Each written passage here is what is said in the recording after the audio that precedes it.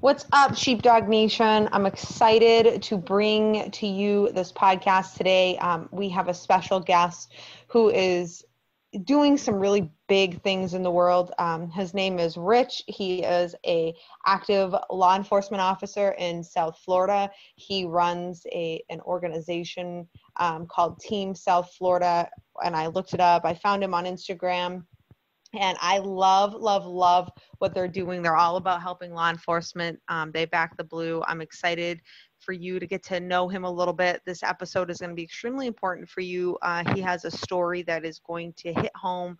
It's going to hit you in the heartstrings. So make sure you just tune in. Rich, tell us all about you. I'm excited to hear everything you have to say. Oh, man. What an introduction. Well, good morning and Happy New Year. Yes, Happy New Year. And, I forgot about that. We are 1/1/20 today. 1/1/20. Yeah, I'm just happy to be here, happy for the opportunity and everything. I'm an active police officer coming up on my 13th year, and I'm currently in South Florida, and I've been very blessed and fortunate. It's kind of crazy when you have negatives and you're able to turn them into positives. It means a lot. Absolutely. Well, can we just dive right in? Can you just tell us, I got to hear a little bit about your story, and it meant a lot to me. So I just think that I would love for you to share that.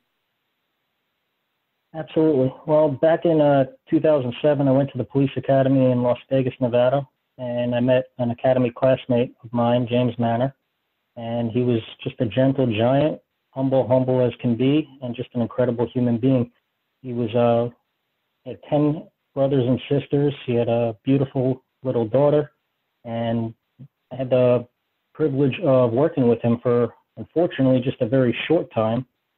But he touched everybody that he worked with, and he was always smiling. And I'll absolutely never forget it. It was just after midnight on May 7, 2009. He responded to what sounded like a very violent domestic disturbance involving a child at a residence. And, and all the law enforcement officers know, sometimes you hear these calls and they hit you and you just want to get there as quick as you possibly can. Unfortunately, while he was responding, he was involved in a horrific vehicle crash. And tragically, he was killed in the line of duty. He was one of 4 officers from that agency that year that was killed in the line of duty. Wow. Was he 28 years old on 28 years he was 28 old. years old, and he was just shy of his second year anniversary as a police officer. Wow. And so was he struck and killed instantly? I don't know enough I was there on scene, and I don't know enough of the details as far as that goes. I know I remember he was being transported to UMC Trauma, and it was just, a sea of law enforcement, different agencies, and everybody was there.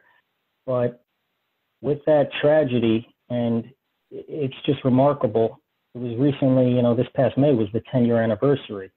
And I had the opportunity to fly out to Las Vegas, and I met with his family, and I still talk with, one of his brothers pretty frequently.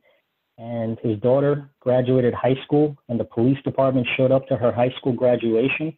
Aww. And it's amazing. And his mother, they did a really nice memorial walk at a beautiful park. It was a beautiful day, and there was a tremendous amount of people. And I'll never forget, his mother came out and said, "It's amazing. 10 years later, all these people are showing up. They still remember. They're showing their support. The family sees that. And that's part of why we do what we do, because it sends a message. When people say we will never forget, you always hear that at funerals. Years later, sometimes months later, sometimes weeks later, some of these families unfortunately feel like they've been forgotten about, and that's unacceptable. So you're saying, as far as what you do, so can you explain that? So you obviously, you had this traumatic incident, which I want to ask you a few questions around it in a minute. But obviously very traumatic. And then, so you started an organization. Like, can you talk to me a little bit about that? Like what came of this? Absolutely. So I was very fortunate. I was, as I explained with Jamie, being coming up on his second year, I was at a loss. I really didn't know what direction I was going. I just knew I was very angry with the incident, and I was fine. I came to work. I went home, but I was very angry about the incident. I needed a way to grieve. I needed to figure something out. I needed some sort of outlet. Working out was doing its part, but it wasn't really fixing the issue. The Las Vegas Metropolitan Police Department had an organization called PEEP, and you could speak with somebody from them. They came, they spoke. That was fine. It helped, but it didn't really solve it. I just felt like I needed to do more. I needed to do something. One of Jamie and I, we went to the academy together. One of our academy instructors, since retired, Mike Brambilla, another gentle giant, huge, compassionate human being with a huge heart. I was put in touch with him, and he welcomed me with open arms to a group of veteran officers. And at first I felt out of place because I was so new as a police officer, but here I am with these veterans of 15, 20 plus years, lieutenants and sergeants and detectives, and they participated in a bicycle ride. And the bicycle ride was an annual ride. It was to honor fallen officers. And I just told myself, I never really rode a road bike before. One of the guys on the team sold me one of his used bikes for a couple of $100. And I started riding, and I got involved in that event. And, you know, when we get involved in these organizations, and this is a whole nother topic, but when we get involved in organizations, you really have to do your homework and your research. And I didn't know anything. I raised my money from friends and family and coworkers. I participated in the ride, and I just felt as if I was riding in honor of Jamie and other fallen officers, and that was it. I transferred over to South Florida, and the agency that I work at now, I approached my then chief. He's also since retired, and he was supportive, and he said, absolutely, go ahead and continue doing the ride. Well, I participated in the ride, but now I was no longer part of the team from Vegas. I was basically my own team.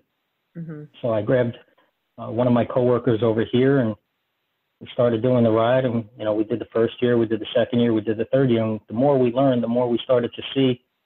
And we just felt as if, especially with the loss that we've had in Florida, that we should be doing more, especially locally. Just for example, we had this past year, I don't even want to say only, but we lost 6 law enforcement officers in the line of duty in Florida in 2019. But the 2 years before that, it was I think it was 11 in 2018 and 12 in 2017, if I'm not mistaken. So it's just this state has been through a lot. Yeah. And from that bike ride, we basically formed Team South Florida. We formed in 2013, but we became really focused and driven in 2015 with a set of initiatives and goals and targets, and very pleased to say with the generosity and support, we're able to do a lot with a little. Because you're an actual nonprofit, right? Correct. We're a 501c3, and I'm very, very proud of the fact that every member of our organization is 100% volunteer. Nobody will ever take a dollar, and it's kind of funny. We're very like-minded individuals. I'll try to reimburse somebody, and almost every time they end up donating it back to the organization, and it kills me because people give so much, myself included, but you give so much of yourself, you sacrifice away from your family in time. So when you try to reimburse somebody for fuel or for meals or taking care of a family or doing this or doing that, and they turn around and donate it back, it's like, you know, you just want to do the right thing, and then they want to do the right thing. And it's a group of selfless individuals, and I couldn't do what we do by myself. So I'm just very blessed and very fortunate to have like-minded individuals on the team. Oh, absolutely. So I love what you're doing. I love that you turned this very negative incident into a positive one, but I want to ask you some questions. The first question I'd like to ask you is, I'd like to go back to the night that you were at that scene with Jamie. Like, what was that like for you? Gut-wrenching, horrible.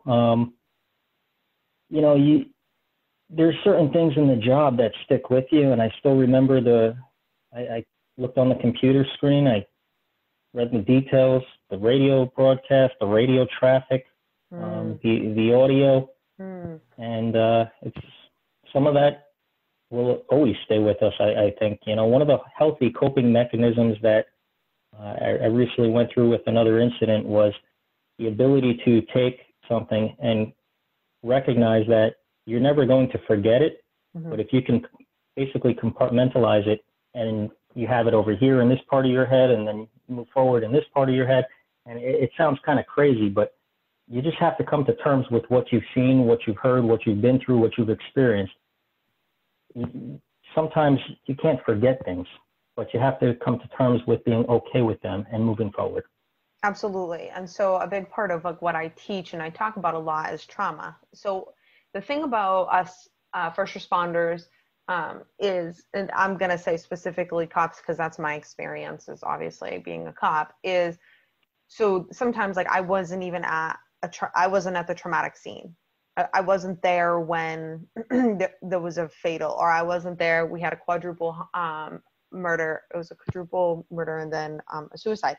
And I wasn't the officer that saw the scene, but I did scene security. I heard the radio traffic. I was there the night that rescue came, took all 5 of the bodies out, and the rescue guy had a heart attack, and I heard that radio traffic. Like, and I was kind of there picking up the pieces. And while I was never even a part of a debrief, that still traumatic, like that affected me very deeply, very, very deeply, right? And so, you know, you went to the scene that obviously affected you. Would you say that talking about it has helped you at all? And the reason, before you answer that, the reason I'm going to preface that, the reason I'm talking to you and asking you about that is because from, you know, studies and from my own personal experience, as well as experience with clients, is trauma is unprocessed thoughts and emotion. So it's like what happens in our brain is something really bad happened, like the scene with Jamie, that really bad happened. So your brain started this neural pathway of ABC. So this happened, and so ABC, and you're going to feel the emotions. You're going to be able to smell the smells, like you said. You're going to feel exactly how you felt, the gut wrenching. You're probably going to be able to hear voices. Like it takes you right back because your brain developed this neural pathway based on that obviously very, you know, traumatic situation, ABC. And so anytime you get triggered, something brings it up, you go back to ABC. Whereas a lot of times, not all the time, but if we can talk about it and we create new neural pathways, and there's a lot of different ways to do that, but then we tend to not be as traumatized by it. Does that make sense? Because we create these new neural pathways. And so I'm just curious if like talking about it has helped you. I couldn't agree with you anymore. 100% agree. And you touched on several topics, one of which, without going into details due to confidentiality, there was an agency that helped out another agency on a horrific incident. And one of the suggestions that was followed was there was a debriefing with officers involved directly with the incident. Then there was a second debriefing with officers that were doing scene security, traffic, etc. And then there was a debriefing for those that weren't even there, but felt affected. And that's something that is completely new to me, you know, within the last 2 years, that the guilt of not being at a scene can consume somebody as well. And what you said a minute ago, just about the pathways and everything, we're in control of our minds. We are in control, and it's 100% accurate. For example, I still, for whatever reason, the scene will come to mind. It was Flamingo and Ravenwood, the intersection where Jamie's vehicle, the final arrest was, the position of the vehicle, those involved, all of us trying to do what we could do to help, being helpless, not being able to do enough. The helicopter was overhead broadcasting what we were seeing, hearing that repetitively. And you take that, and that's enough that can consume somebody. Hell yeah. With that said, when I think about those actual images and those thoughts, I turn around and I look at the very same time, I can turn around and I could look at, you know, we went to Tarpon Springs 3 years after police officer Charlie Condek was killed in the line of duty. We brought lunch to a police station. We had a patch project where people sent us patches from different agencies. We framed it. Our secretary, Christine, did a phenomenal job. She worked tirelessly on it, and we presented that to the family. And it's something so simple, something so easy that we took a couple-hour drive.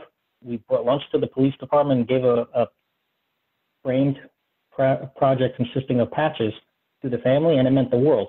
So I'll turn around and have those horrific, vivid images, and then I'll think about a happy image, something like that. And it's just amazing which way you can go and what direction you could take it. It's almost like if you're in this profession and you're angry every day. You go to work angry every day, you're going to be angry at work, you're going to be angry when you come home. If you go to work and you know that there's things that will faze you that you can't change, but you can absolutely choose how you react, you're going to be happier. It's one of those. I agree. I agree. Go ahead, sorry. Well, I agree with that. To answer your other question about, I just wanted to say, to answer your other question about talking about the incident, 100% it helps. And the biggest thing that I've seen with our organization and personally is acceptance. What a lot of us, when I say us, I mean first responders in general, but law enforcement officers especially, we think that we're big, bad, macho, and, you know, we're the only ones feeling a certain way. But what ends up happening is you find out other people feel the exact same way as you, and you feel better about it, and then you get it off your chest. I couldn't agree more. And that's, you know, that's why too, is like, I'm a pretty big advocate for reworking how we do debriefs and reworking how we do briefing. And that I think that our daily briefings should actually kind of be debriefings and discussing, you know, what happened the night before, the shift before, and how people felt. You know, we are not tapping into how our officers are feeling. I know it's an old school mentality. I know it's type A, it's alpha, you know, we don't have feelings, but the truth is we really do have feelings. And, you know, we need to tap into that. That's how we're going to save lives. What I wanted to say, and I'm sorry, I think there was a delay, but what I wanted to say is you touched upon, you know, how like when officers come in and if they're angry all the time, you know, and they're going to be angry everywhere and they have a choice. And I do agree. I have to say this. I do agree. And I talk about that. And I will say that I found myself there. And when I was in that situation, I did not feel like I had a choice. I will tell you what happened. And, you know, for all of our listeners, if you feel that way, I know a lot of people land on my podcast who are feeling like I am all by myself. Nobody understands me. This fucking agency, this, you know, this fucking chief, these goddamn coworkers, like those are the conversations that they're having in their head. Sometimes they're having them with me. What I want to say is in my opinion, and from my experience, we get angry when we lose ourselves to the job. We start to resent the agency. We start to resent law enforcement as a whole when we lose ourselves. We have completely lost ourselves. And I get it. A lot of us have gone there. We've been there. We have experienced, you know, trauma at our agencies, and then it feels like nobody cares about us because they do not have proper support set up, which is obviously a huge mission of mine. But a lot of it is we completely lose ourselves. And so what I like about your story and what I want to highlight to Sheepdog Nation, to all intuitive sheepdogs listening to this, is you went through something traumatic, something that literally hurts my stomach as we discuss it. You saw and experienced something just what every officer never wants to experience, okay?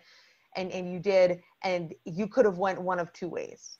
And what you did is you said, okay, you probably lost yourself for a while. You said you felt really angry. I have some questions about that, but you said you felt really angry and you kind of went down this road of just anger, but then, you know, the universe had your back and you had to be a little open to it, but the universe guided you and getting this bike and doing these rides, and you turned your grief, you turned all of that into a positive, and now the effects that you're having on law enforcement is honestly, it's amazing, and it's what we need.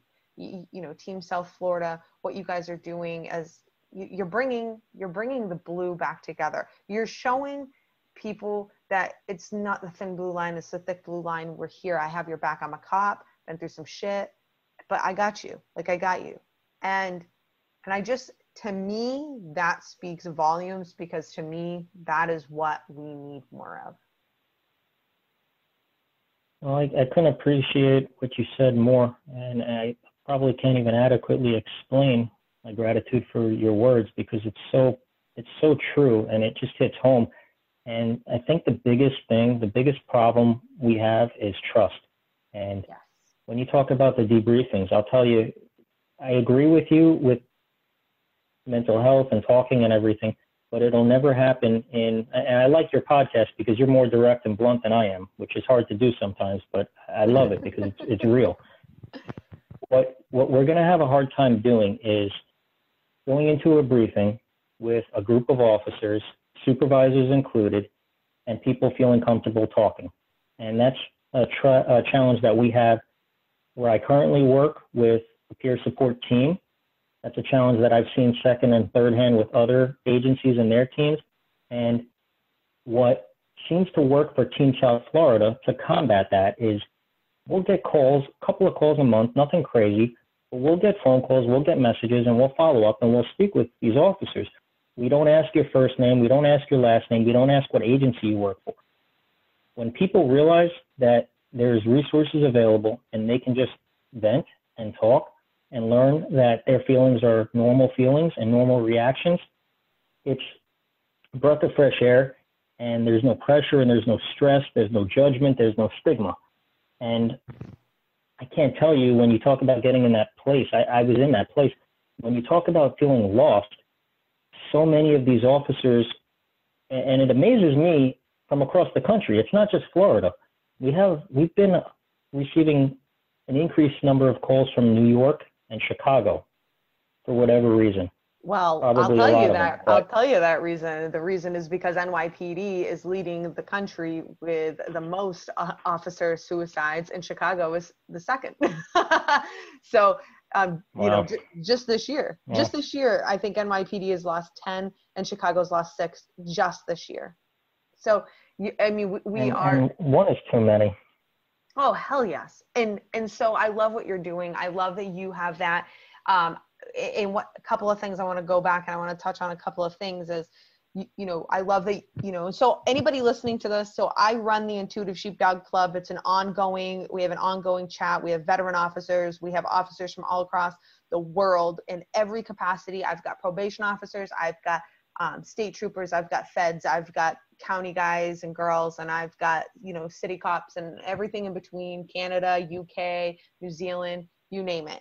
We have it. And what that chat does is, while it is annoying to some people, if you're not in there for the right reasons, you know, it can get kind of annoying, but it's a bunch of cops who are literally supporting each other, you know, coming in and being like, yo, I just had this fucking bad day. I just had this call. I just did this, you know, this is happening. Like, what do you guys think I should do? I'm feeling like this, like, and it's confidential and everybody makes up their own Instagram, you know, and nobody has to put a picture of themselves. Nobody has to know what agency anyone works for.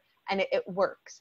So I like that. And I like what you're doing. And so that peer support from all of us is huge. So anybody listening, if you are not feeling like the Intuitive Sheepdog Club is for you, but you feel like you can you know, benefit from talking to somebody, check out Team South Florida.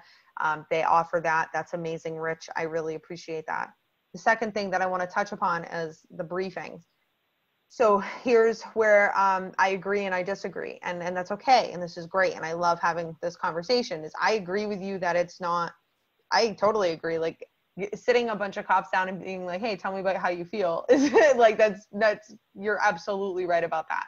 What I think, and how, the only thing I disagree on is I think that it can happen. And I'm going to tell you how I think it can happen is I think that it would start from the top down. And I'll be honest with you, I've been consulting with several chiefs right now, which has been amazing. It's something I've really kind of kept under wraps until we start, you know, just building this momentum. But I have definitely been consulting with chiefs. They're bringing me in and they're like, okay, like, we hear what you're saying. I hear what you're saying. I see what you're doing. My police department needs change. What do I do? And the first thing is we're not going to focus so much on the officers yet. We need to we need to focus on the top, because what chiefs forget and what admin forget so much is we as boots on the ground look up to our admins. We look up to those people. And so for an example, as I remember being in this situation, although I'm not much of a follower, so I didn't fall into this category, but you know, and that's probably why a lot of people didn't like me. They probably still don't.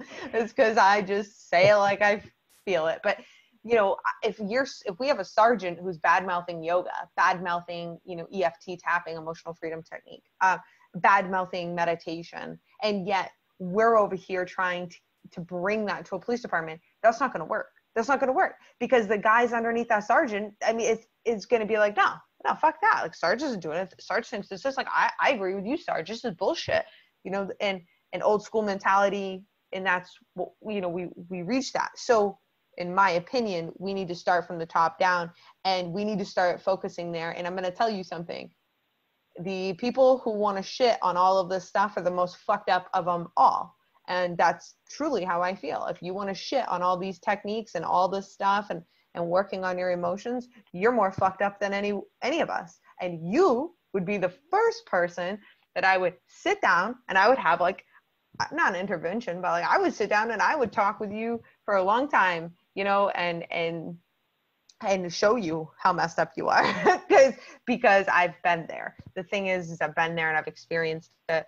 And so to just kind of wrap my little autumn rant up, which if you listen to my podcast, you know I go on. Sorry, Rich.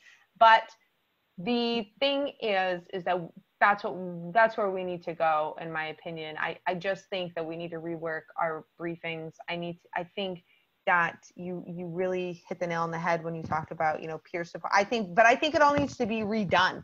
I think that doing the way we've always done things aren't working. Clearly, look at our suicide rates. We have now surpassed the amount of officers that have taken their lives this year have surpassed how many officers we've lost in the line of duty. Okay, and this is the second year in a row. I know that last time I checked. I almost double. Huh? Oh, yeah. Almost double. It was totally. it was almost. It's over 220 police and corrections officers this year have taken their lives. Exactly. Yep. It's crazy. Shout out Blue Help LE, because I always check them for my latest stats. You can find them on Instagram, Sheepdog Nation.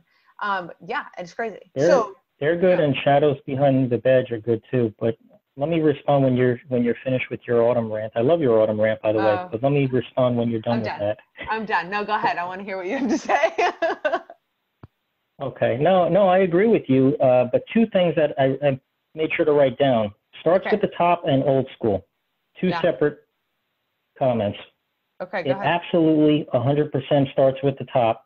And I will follow up with that by saying action speaks louder than words. We hear way too much talk. And we hear, tell me what you think. You have somebody like you or me who says what we think, and then that's not what they want to hear, and then forget about it. That's one problem. The second problem is, and I'm not, like, little disclaimer here, is I'm not specifically referring to one agency. I'm referring to just different people that contact us from different agencies and different experiences. Yeah. But when you have chiefs, lieutenants, captains, sheriffs, directors, when you have people that demonstrate by action that they care, it does wonders for morale. Yes. And it shows the troops. When you have just words, it means absolutely nothing. I'm not going to name him, but there was a chief in Indiana, and I can't tell you how impressed I was. He contacted a widow several months after she lost her husband, who was killed in the line of duty, and he reached out. And you talk about a humble man, a humble leader. He said, I want to know what we can do better. Here's what we do. Can you sit down with me and tell me what worked and what didn't work, so we can make sure a horrible situation isn't worse from us to a surviving family member? How incredible is that? Amazing. You don't see that. You don't see that. But that's when you say starts from the top versus, again, I won't name specifics, but versus the opposite, where it's let me sit where I can sit. Let me have the cameras on me. Let me make sure I say that. It's a different level. And then the other thing was the old school mentality. I was very touched twice recently. Two separate officers, both patrol officers, both over 20 years of experience, both said the same thing with two separate incidents. Thank you for asking how I feel. Thank you for letting me talk. I've never felt like somebody wanted to hear. So I agree with you 100% about the old school mentality, because when I went through field training in Las Vegas, I think just about every one of my field training officers would have said this is crazy. Yeah, absolutely. It was a different mentality. Yeah. There are certain exceptions out there, and there are certain people that get it.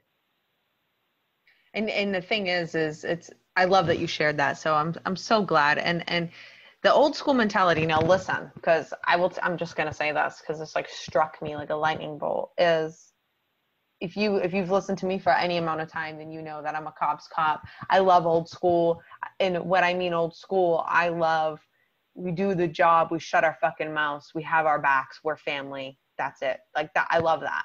What I don't love is not asking how you're feeling, not checking in, and not being there on an emotional level. And that's what we're talking about. I mean, that's what I'm talking about. I think that's what you're talking about too, Rich, is just like the old school of like, 100%. Yeah, we just do this job and you shut the fuck up and you suck it up. And I've made a lot of recent podcasts kind of talking about that. There was a situation when I was on FTO, and this really doesn't have much to do with anything other than just kind of outlining the old school mentality. Is like when I was on FTO, and I loved my FTO, like he was great, but he was very old school mentality. And what happened is we were working a 4 on 3 off schedule. Well, every so often you'd have to work 5 days, but you didn't get paid for that 5th day. And I'm sitting here like, wait a minute, I'm putting in 50 hours this week and I'm not getting paid. Like, I'm pissed. And so again, in Autumn fashion, I brought it up to him and I was like, hey, like, I don't get this, and instead of sitting there and being like, well, it actually works itself out and giving me like, good information back, he just looked at me and he goes, you should be thankful you have a job. I'm thankful that I'm a police officer. You should be thankful that you're a police officer. If they want you to work 3 extra fucking days and you don't get paid, that is what you do. And I'm like, well, no, it's not, because that's old school. And it's just, we're not there anymore. Like we have a new generation of police officers. We are moving more into, this is no longer a job. This is a profession. We have educated individuals in law enforcement, and you cannot treat us like shit, because we are not going to put up with it. And like, that's just this new generation, which is nothing wrong with it, because I think that we're going to change law enforcement as a whole and it's going to be better. That's what I think.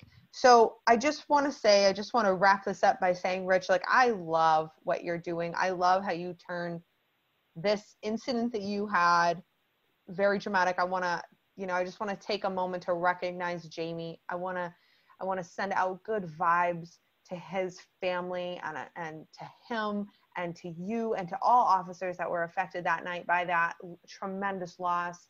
And I want to just take a moment to highlight all officers that we've lost in the line of duty. We do not forget. We do not forget. And I love so deeply much, honestly, so deeply much what you and your organization is doing. And I knew as soon as I hit a link and in your Instagram bio, and I read, and as soon as I started reading and I came across that story, I just knew that I was going to like you and your organization, because you are the 1% within the 1% that I talk about. You took yourself from a low, an extreme low, a low that all of us can fucking understand. If you've been a cop for any amount of time, then you know that low. And you took yourself from that low, and look at you. And what I want to highlight for everyone listening is that can be you. Let Team South Florida, let Rich be an inspiration to you. Let, the Intuitive Sheepdog podcast, like, let this movement be an inspiration to you. I too was in a low. I was couch ridden. I got injured. I faced crippling anxiety. I couldn't fucking go to a restaurant. I couldn't go grocery shopping. I couldn't drive through a city. Like, I experienced all of this stuff when I got, injured from being a police officer, and I had a decision to make, and I didn't come to a crossroads one day and then just take a left instead of a right. Like, it was ongoing, and it's been ongoing. It's been unfolding. And every day I have to get up, and Rich, I don't want to put words in your mouth, but I'm assuming you're the same way. Like, I have to get up every day and I have to make a decision. I can be angry at law enforcement, and I can say, fuck the culture and they fucked me over and fuck everybody. And I can do all that, or I can do what I'm doing and helping the culture. And just like you, Rich, you probably have to do the same thing. I don't want to put words in your mouth, so I'd like to hear what your opinion. No, you're not putting words in my mouth. You're speaking exactly how I feel. And to those that are in a bad spot, because anybody that's done this job for any number of time, they've likely been in a spot where they either feel targeted, they feel micromanaged, they feel like something's not appreciated, they feel like somebody's getting, the better end of the deal, whatever it is. The best revenge, the best way to overcome that is by success. So if somebody's making it a negative workplace and you're able to deflect that, go out there, do your job, and do it well, that's the best thing that you can do to push back against negativity. And stay true to you. The last thing, just to say that, is it's staying true to who you are.